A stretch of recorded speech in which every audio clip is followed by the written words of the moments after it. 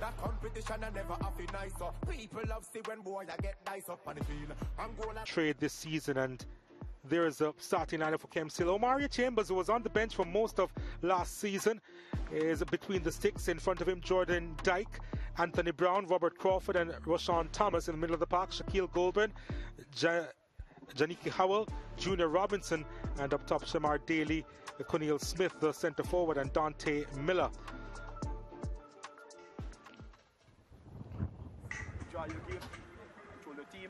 As we take a look at the officials for today's game, Mr. Plummer, of course, is the one in the middle.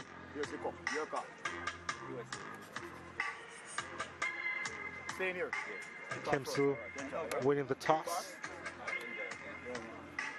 and it will be Vere Technical with first strike. As we take a look at the Vere Technical starting lineup, Ricardo Thomas is now between the sticks for Vere Technical, having started on the bench for the majority of the time last season. Devontae Hansen over on the left, Kimron Walters on the right, and Neville Latchman and Andre Scott in the middle, in the back line. Akima Shara is the holding midfielder and the captain, Jamari Foster and Kemoy Hunt in front of him. Malcolm Lennon on the left, Nathaniel Henry on the right, and Patrick Page is a centre forward for Vere Technical.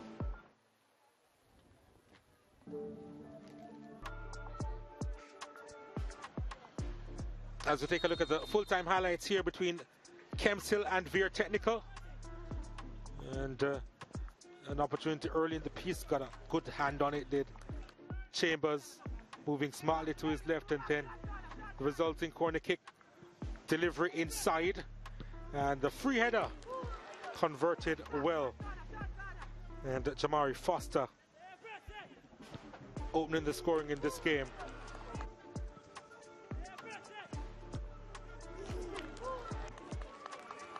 Good finish under no pressure at all, and they had quite a few chances, and Chambers was a nuisance between the sticks, coming out and applying the pressure there. And again the ball inside, and the Chambers spilling that one and then recovering well, and then he was safely behind that free kick attempt. This one driven from distance and wasn't too sure on that occasion, Omarion Chambers. But on this occasion, again, well behind it. Even if he had to mop up his own work, which he did on a couple of occasions, and then the own goal.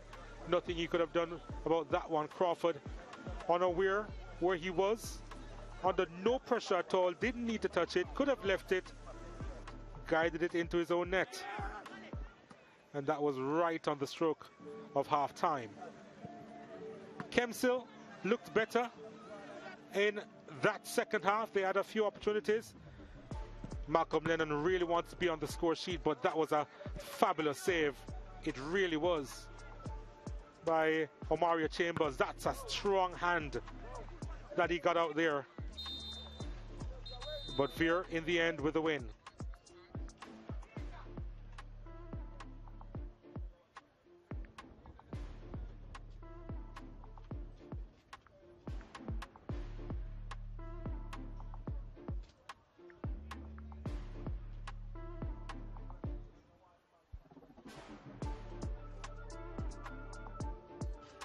Kemps Hill with 12 shots, 6 on target. The majority of those shots came in the second half. Vere Technical with 19 shots overall and 12 on target.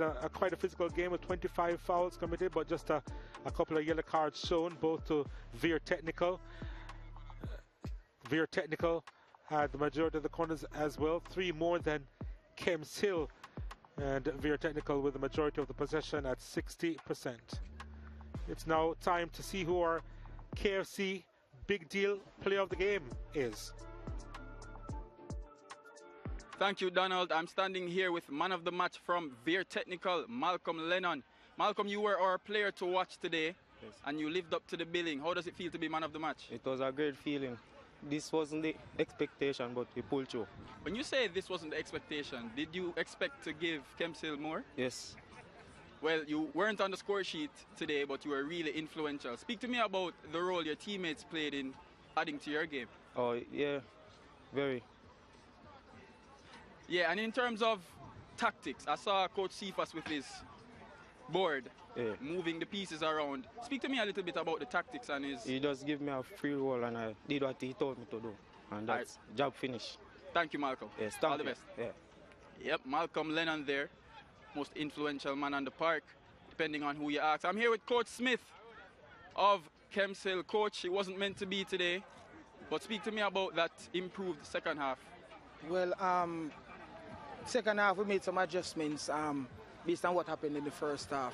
No coach would want to concede a goal in the first 5 minutes and then the last 5 minutes of the half. Psychologically, that took a toll on us, and we just couldn't get back. We thought our legs were a bit stronger, seeing that is our second game of the week, but Vere Tech had a better run for it.